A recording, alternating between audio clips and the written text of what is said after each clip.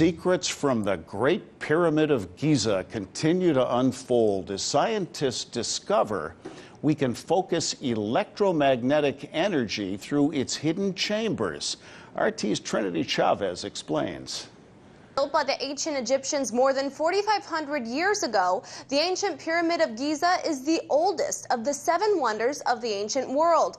But scientists are becoming more and more astonished as they make new discoveries about this mysterious landmark. Archaeologists in Egypt have stumbled upon a new discovery. They found that its shape focuses electromagnetic energy, such as radio waves, through its hidden chambers and under its base. Its ability to concentrate electric and magnetic energy was discovered by an international team of researchers led by scientists from ITMO University in the Russia city of St. Petersburg. According to a study published in the Journal of Applied Physics, the team created a model of the pyramid to measure its electromagnetic response. The model was used to see how wave energy is scattered or absorbed by the pyramid, and the group tested the interactions with the wave of the resonant length. Researchers say that if the pyramid's ability to concentrate energy can be recreated on a nanoscale size, the same science could be used to create more efficient sensors and solar cells. In a statement by ITMO University, they said while Egyptian pyramids are surrounded by many myths and legends, we have little scientifically reliable information about their physical properties.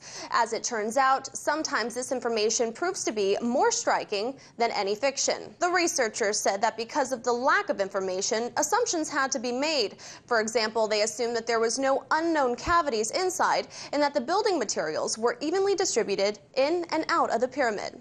Reporting in New York, Trinity Chavez, RT.